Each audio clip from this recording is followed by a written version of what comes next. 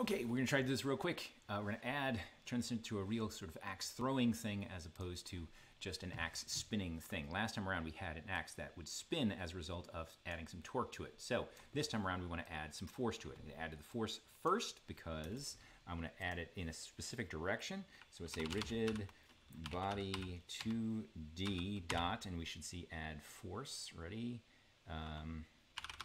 Add force, and we use the mode.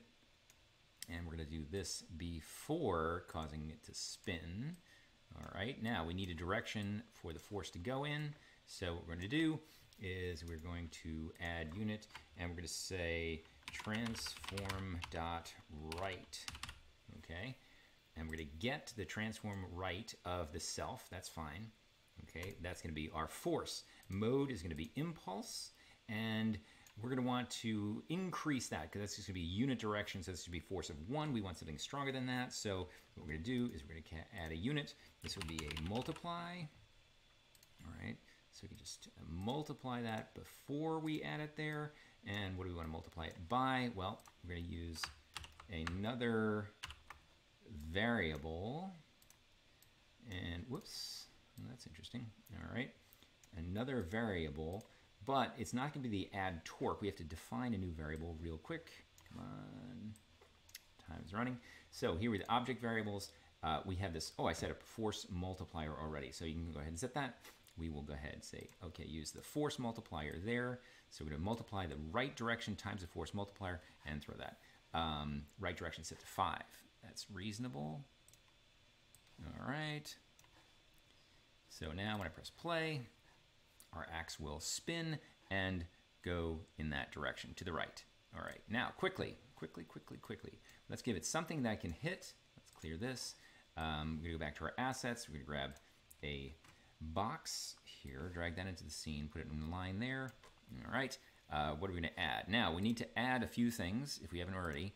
We already have a box collider on here, added that ahead of time. And this box, we're also gonna add component. We're gonna add another box collider on it. Now, say just for the sake of argument, and I'm cheating, so I'm going to say remove component and add component. We're going to say circle collider 2D. All right, there it is, and that'll be nice because it'll spin that way as well. Now, so if I just press play, it's going to spin, and that should collide. Come on. And it's spinning the wrong direction, but that's okay.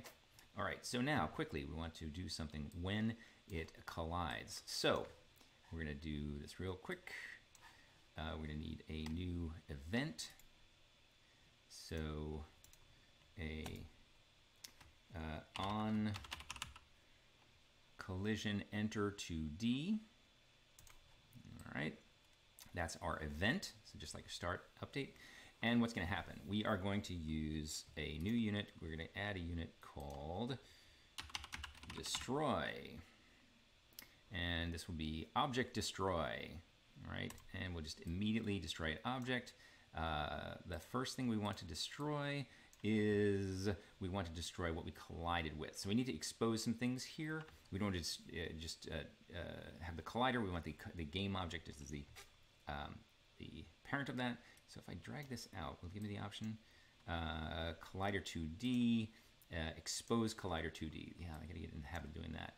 So this will, notice, will have a game object on it. That's going to destroy the other game object that it collided with. And now I'm gonna also do another destroy. I should just choose duplicate here. And the object that now I want to destroy is myself. So if I say add unit and I press self, you'll see I can have a self. Boom. And that will destroy self. Okay, so on collision, we get something about the collider. We expose that. The fluid goes here. Destroy the object that was on the collider, and then we destroy ourself.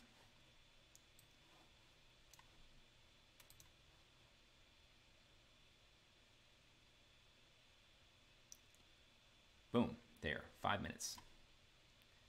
Take another quick look at that just so you can see it.